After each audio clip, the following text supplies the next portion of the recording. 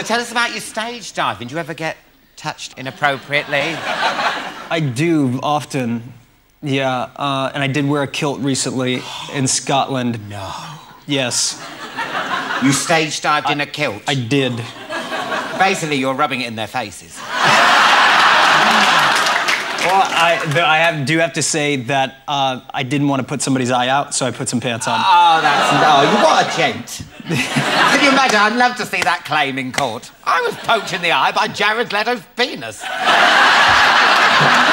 I won £10,000 at the...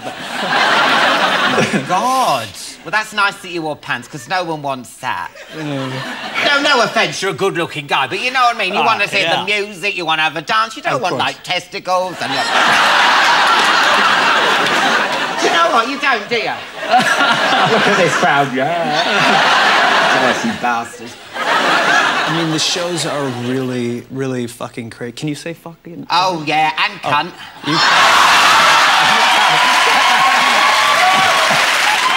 I have to say, I know it's really offensive, but... You can't say that, Joan. This is live. But the thing is the English have the best swear word in the world. Oh, I know. Cunt. You seem to do less acting now. Yeah. Is that because you're concentrating on your music and that sort of pays your bills? I never made a lot of films anyway. I was pretty picky about the films that I did make. And, you know, I tended to make art movies that very few people probably even ever saw.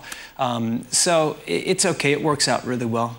You've been absolutely brilliant films. I mean, there's American Psycho, Fight Club, Requiem for a Dream, Panic Room. I mean, you don't half-pick a good film. I think they're all quite grim, though, as well, aren't they? Yeah, I've got some issues.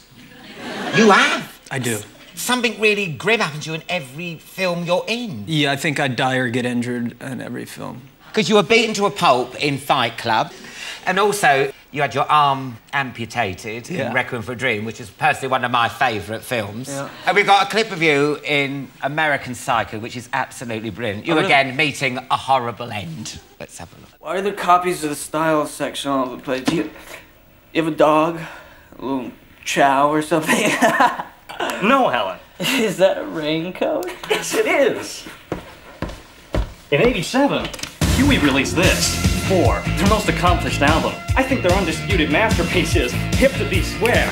A song so catchy, most people probably don't listen to the lyrics. But they should, because it's not just about the pleasures of conformity and the importance of trends. It's also a personal statement about the band itself. Hey, Paul!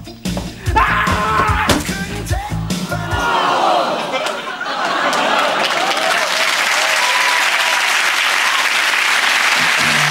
How did you get on with Christian Bale? He's a great actor. Yeah.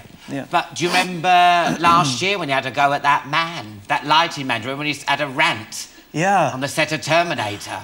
He was like, what did he say? You asshole! Yeah. I don't walk into your lights. I'm not on your set walking around. Just like that. I heard that. Yeah. But was he like that on the set? Because he had an axe in his hand. He could have gone, he was hey, great. Jared! Walk into this! Alan, I don't walk into your set. Don't walk into mine. I think he's a great actor. He was probably working his ass off and probably tired, and someone was annoying. Yeah. Oh, well, it happens, doesn't it? Hey, don't push me. Oh, God, because you're a method actor as well, aren't you? Well, you know, I appreciate a good challenge, and I've taken on a lot of really physical roles. You put on 5 stone when you played Mark Chapman. Look at that. Mark Chapman is the man who shot John Lennon. Would you say putting on 5 stone, I mean, surely that's a sacrifice. It's dumb. It is. Yeah, it's dumb. It's dumb. Don't ever do it, kids. How fat could you still see your penis? They say when you gain weight that your penis shrinks because, I guess, skin pulls on it from the inside. So that's why.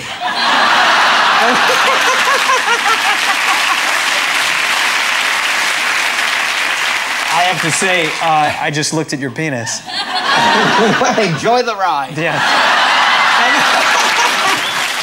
How did you get to that, though? The big trick for me was every night before I went to bed, I used to like ice cream, hence to say I don't like it anymore.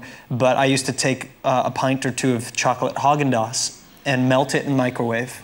And then I would pour in some olive oil and then get soy sauce from... Am I the only one getting hungry? Everyone's going, ugh, I'm going, But did you find, like, surely there must have been some plus signs about getting really fat? There actually was. You know what's interesting is it was totally miserable. I finally felt my thighs rub together, which was a unique feeling. But I got like gout in my feet. It was really painful. And I started, my cholesterol went up really high because I gained it really quickly. Yeah. But one thing I did notice is that I giggled a lot. You got a bubbly personality. I did. By being fat. Yes. It's true. Yes. But you know what, Jared? It's been absolutely lovely talking to you. Good luck with 30 Seconds to Mars. Thank you. Sounds like it's going great anyway. I think you're so funny and so sweet. And they sent me your clips to watch, and then I couldn't stop watching, and I was looking on YouTube, and they were so great. I love the one you did with Mickey Rourke. I thought that was so funny. Mickey Rourke was so great. He went at the end, "Hey, you're a funny cunt." That's what he said. Well, maybe it should be tradition now. So you're a funny fucking cunt. Jared, that's the nicest thing. I love you. That was a lot of fun. Thank you. Jared Leto, everyone, come on. After the break, John Bishop and Kylie Minogue will be here. See you in part 2.